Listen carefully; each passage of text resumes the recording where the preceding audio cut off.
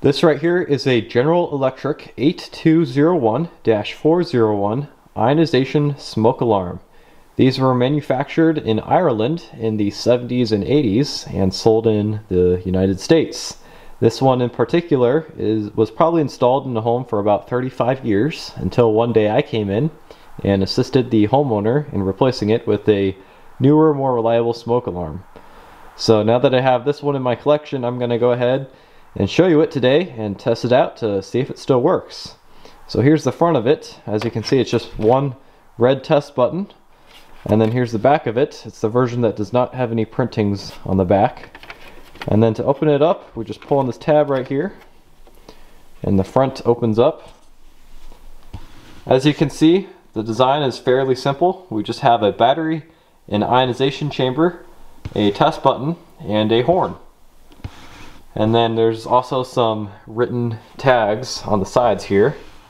Here's the first one, there's the second one, and here's the third one. If you want to read those, you can pause the video and go back and read them.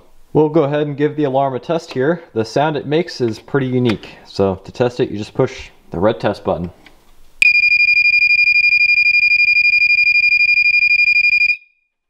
Yeah, that's definitely a pretty unique sound for a smoke alarm. For this experiment, I have some pine needles and cardboard in hopes of making some ionization smoke. And I have the smoke alarm, which we'll go ahead and test here to make sure that the battery's still working, which it is.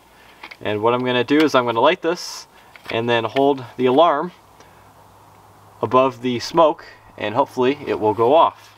If you're a subscriber, you've probably heard me say this before, but please don't use fire to test smoke alarms. That's not a good idea, especially if they're inside.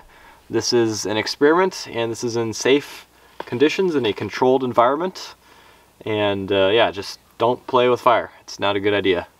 Alright, as you can see, I have some smoke here, and we'll go ahead and hold the smoke alarm and see if it goes off. That was fast. We'll try that again here. That was really fast. That was really fast. Wow. Dang.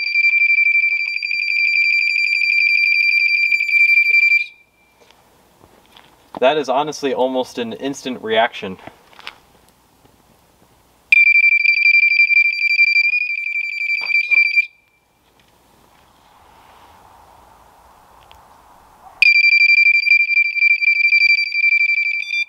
Wow, that is honestly still a very sensitive alarm. It gives me a headache, so whenever I see it or smell it, I make this noise to warn you. So this smoke alarm is definitely still very sensitive. That actually went off really fast. NFPA and smoke alarm manufacturers recommend you replace your smoke alarms about every 10 years because they may begin to lose their sensitivity. In the past, I have done a little bit of testing to see if older smoke alarms actually do lose their sensitivity. And what I've found is a lot of old smoke alarms still work fine. Whether this is actually true or they're just saying this so that you continue to buy their products every 10 years is beyond me. What I do know is a fire emergency is not something you want to mess around with. If a fire emergency did happen in your home at 2 in the morning, you're definitely going to want to have the latest and greatest technology to help warn you that there's a fire. I'm not saying that you should keep these older smoke alarms installed in your house and that you should trust them, but this one did seem to work pretty fast and pretty well. So that's my video today.